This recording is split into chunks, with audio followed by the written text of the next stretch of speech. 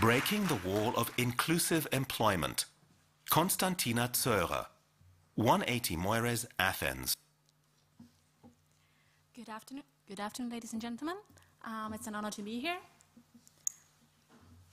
Actually, it's 180 meters and not moires, which means degrees. And we're trying to turn the employment around. So, as you see, I'm coming from Greece, which is known for its issues with employment and unemployment. But those issues are on the agenda of public policies and reforms in many countries, if not in all countries. So what we see is that the labor participation rate, according to the ILO, is 65%. Sounds quite optimistic, but we have around 2 million unemployed people.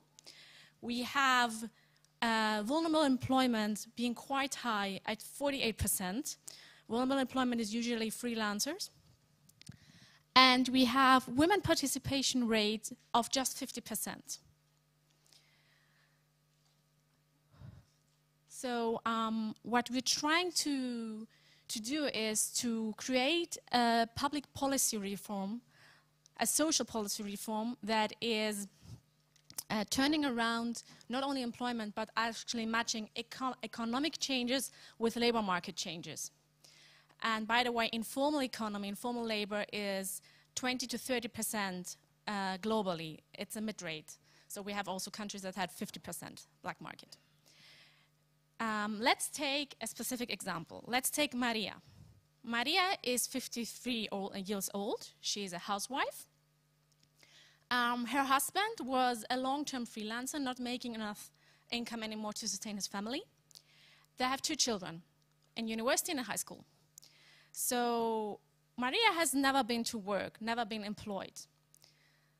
And she wants to make an income for her family in order to get back on track. So she sees that she has good time management skills and people caring skills.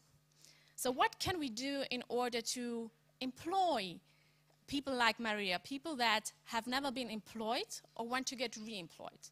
So we create a capacity building scheme for those people that reinforce or strengthen the skills that they already have and focusing them on the social organizations, on the social market, so that they can make use of them, soft skills.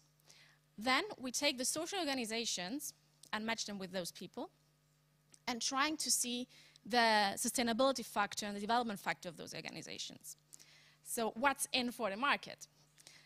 As you know, unemployment has a high effect on costs. So what we're trying to do is creating also a cost-effective approach and creating a supporting network where we match those people with organizations, and in the second stage getting the traditional businesses in transforming social responsibility programs into social investment funds.